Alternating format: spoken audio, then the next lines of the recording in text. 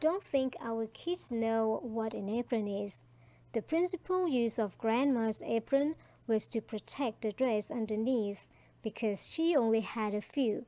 It was also because it was easier to wash aprons than dresses, and aprons used less material. But along with that, it served as a pot holder for removing hot pans from the oven. It was wonderful for drying children's tears, and on occasion was even used for cleaning out dirty ears. From the chicken coop, the apron was used for carrying eggs, fussy chicks, and sometimes half-hatched eggs to be finished in the warming oven. When company came, those aprons were ideal hiding places for shy kids.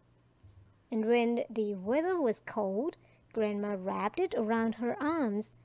Those big old aprons wiped many a perspiring brow bent over the hot wood stove. Chips and kindling wood were brought into the kitchen in that apron. From the garden, it carried all sorts of vegetables. After the peas had been shelled, it carried out the hulls. In the fall, the apron was used to bring in apples that had fallen from the trees.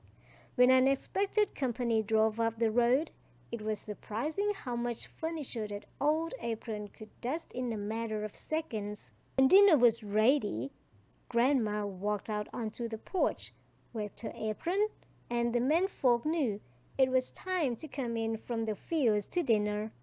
It will be a long time before someone invents something that will replace that old-time apron that served so many purposes. Remember, Grandma used to set her hot-baked apple pies on the windowsill to cool. Her granddaughters set theirs on the windowsill to thaw.